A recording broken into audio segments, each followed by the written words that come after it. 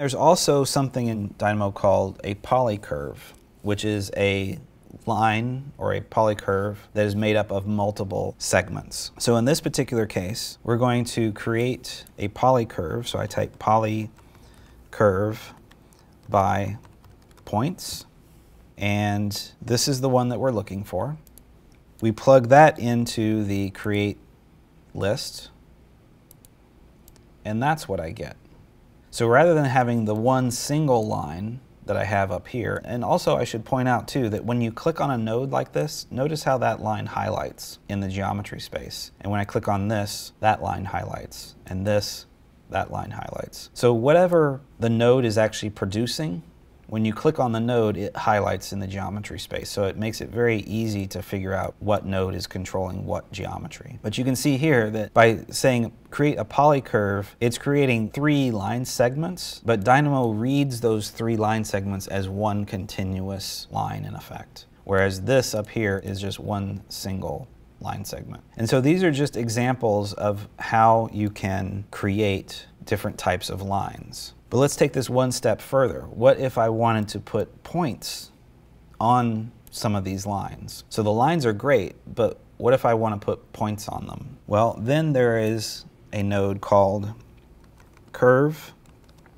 point at parameter, and it's this right here. So the input for this is a curve and a parameter, and it looks like this. So let's do this for the node by control points, which is this one here. So if I plug this NURBS curve into curve here, nothing happens because I haven't defined what the parameter is. The only parameter that it has is a default value of 0, so you can see it placed a point right there at 0. So if I want to place points all along this curve, I need a series of points.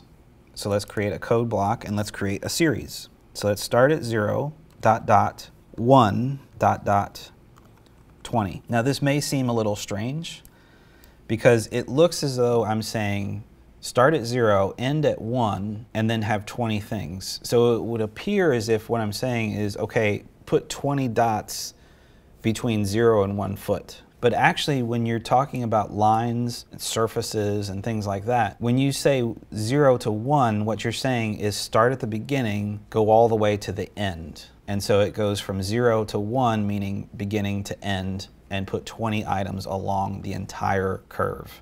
And so what happens when I plug that in is you can see I've got 20 points now going along that entire line. If I was to change this 1 to a 0.5, and by the way, you always have to put 0.5 when you have a point number like that. So if I put 0.5, you can see that it only puts those 20 points on half of that curve. So this 0 to 1, 0 to 0.5, 0, all of that, it's basically defining a percentage of the line. So if you want it to go 100% along the way, you type in 1. If I only want it to be 25% of the way, I say 0.25. And now it crunches all the 20 dots into only 25% of the total line. But I'll set that back to 0 so it looks better. And then you can do the same exact thing on a polycurve, because even though these are 3 separate straight lines, Dynamo is interpreting that as one single element. And so effectively I can basically just plug this into here